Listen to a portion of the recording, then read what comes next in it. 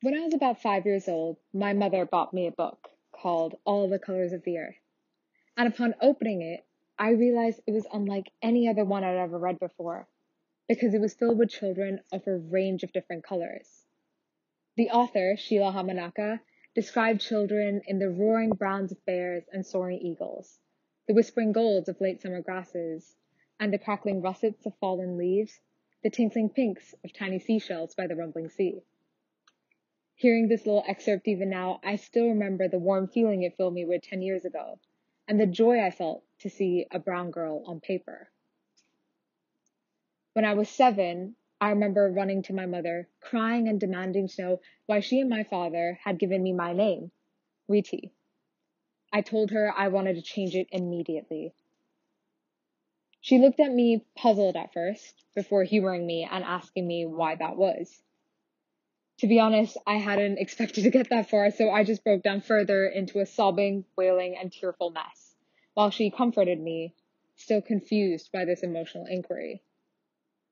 I didn't know how to tell her that I wanted to change more than just my name, but also my skin, my hair, my eyes, my culture, my everything. You see, I wanted to be an Ashley or an Emily, with fair skin and blonde hair and blue eyes, not a Reeti with brown skin and brown hair and brown eyes.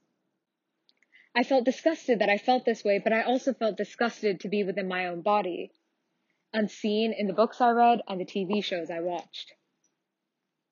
I was jealous of some of my friends who did have somebody who looked like them, so when we played make-believe or joked about who we wanted to be when we were older, they always had a character or an answer. Eventually, I brushed my feelings off and I told my mother I didn't want to talk about it again, and she understood. She had bought me that book, All the Colors of the Earth, 2 years prior because she knew how much I struggled with my color. But despite her best efforts, that feeling of unimportance, of being a brown wilted leaf amongst fresh screens, that didn't go away.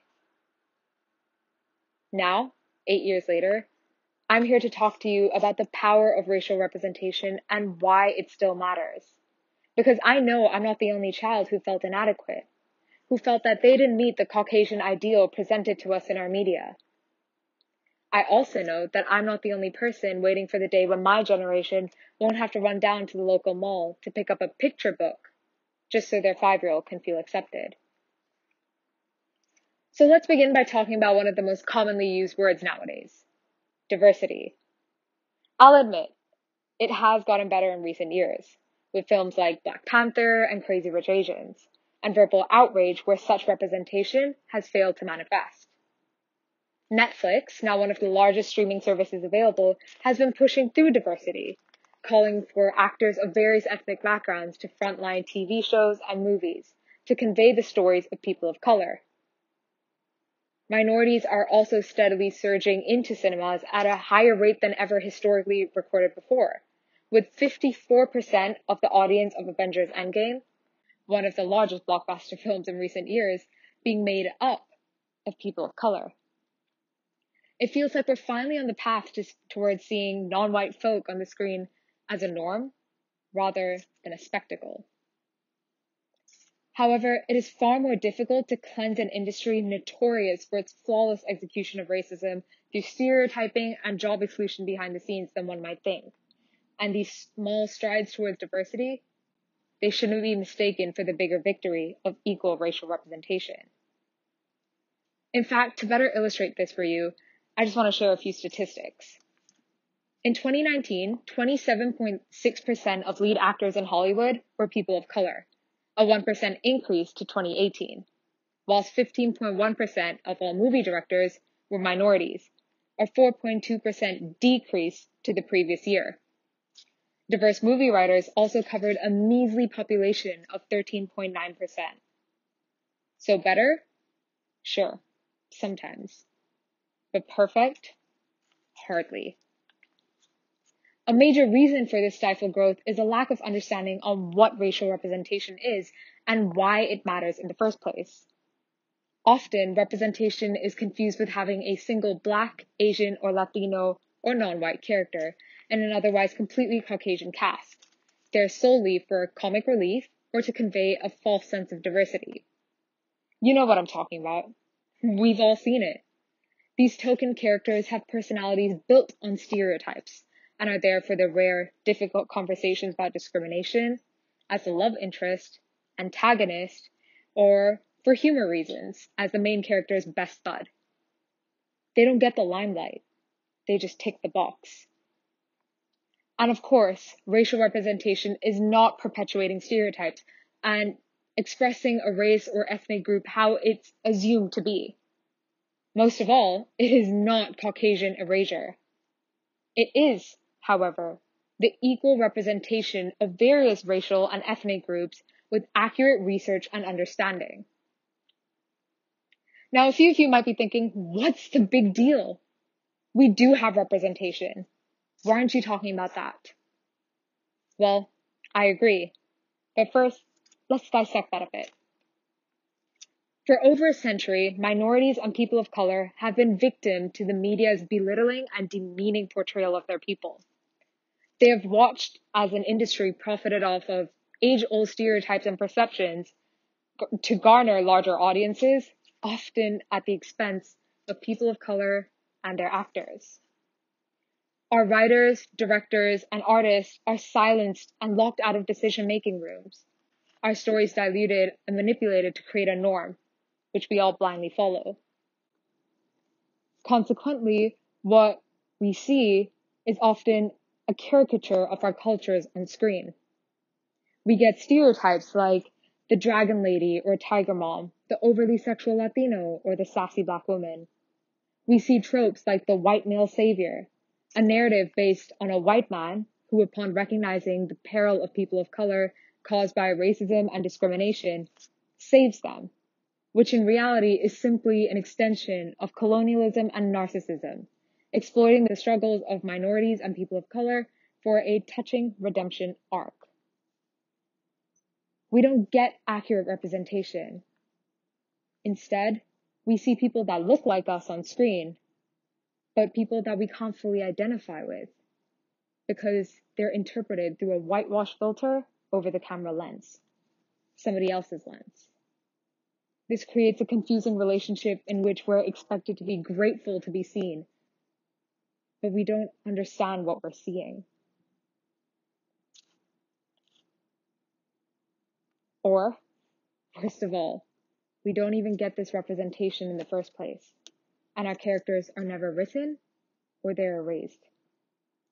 Take Scarlett Johansson's role in the movie The Ghost in the Shell, for example, which was originally written for an Asian woman, but was whitewashed. Look at the fictional character of Al Harrison in the non-fictional movie Hidden Figures, which told the story of Katherine Johnson, a Black woman and the NASA rocket launch, who was there solely for his white male savior narrative.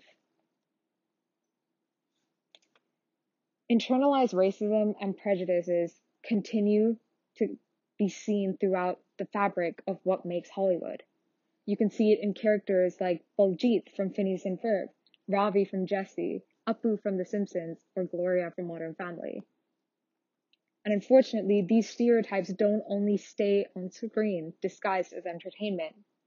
They venture further into our lives, our work, into our world. So let's talk through these impacts a bit by looking at the following articles from the same journalist published within a day of one another about two different groups who committed the same crime. When the news agency was questioned for their decision to obtain graduation photos for the Caucasian men you see on screen here, but mugshots for the African American men, they defended themselves, saying that they needed to put in a formal request to get mugshots. However, in doing so, they overlooked their decisions to perpetuate the stereotype of Black men being immediately guilty in the crimes that they're accused of. This is evidence of a subtle racial bias that manifests without an individual's knowledge, without the individual recognizing the gravity of their actions. Of course, the criminalization of Black men and women seen in the media and news goes further than only with Black people. Internalized racism and prejudice continues on for other minorities and racial groups. And this impacts everything, from the very way that we interact with one another. So let me lay out these impacts for you in a more clear manner. In our legal systems, people of color are 5 times more likely to be convicted of longer sentences for the exact same crimes. A study conducted by the Runnymede Trust and the University of Greenwich also found that Black and Muslim inmates are consistently treated worse within prisons. Police, as we see nowadays, are able to act as judge, jury, and executioner before their suspects, sometimes the innocent, and mostly people of color, are able to say their case. In the world of economics and finance, children of color are more likely to be of lower socioeconomic statuses by the time they are adults, even if they do start from the same financial status as their Caucasian counterparts, caused by racially biased hiring and policing. Another study found that minorities who whitened their resumes, removing any racial cues or cultural hints, got nearly twice as many callbacks for interviews. In the world of residency and healthcare, minorities are affected by residential housing segregation and are more likely to live in densely populated areas that are farther away from basic facilities, such as medical care facilities, grocery stores, and pharmacies, making it more difficult for them to obtain their most basic needs. People of color are also more likely to not have insurance coverage, adequate pay, sick leave, I've mentioned insurance, and a variety of other factors that impact their day-to-day lives. This has become increasingly apparent with the pandemic and COVID-19, as studies have found that people of color are disproportionately affected by what our world is facing, making up more of the severe outcome cases, hospitalizations, and deaths. Finally, in pop culture and media, we see the cultures of non-white folk being appropriated for beauty purposes or aesthetics. Just take the fox eye trend, or the trend of darkening your skin, wearing large hoops, dreadlocks, box braids, bindis to Coachella, or Native American feathers. Hairstyles, jewelry, and clothing garments that were previously deemed too ghetto, too weird, or too exotic are now being reappropriated for white audiences and portrayed as trendy, cool, and the next big thing. What began as appreciation has quickly shifted towards cultural appropriation and erasure.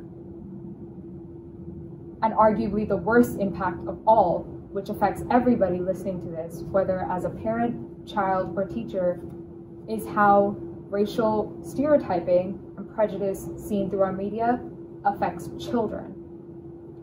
A study conducted in communication research that surveyed over 400 children found that white boys are more likely to develop higher self-esteem as compared to children of different races or girls.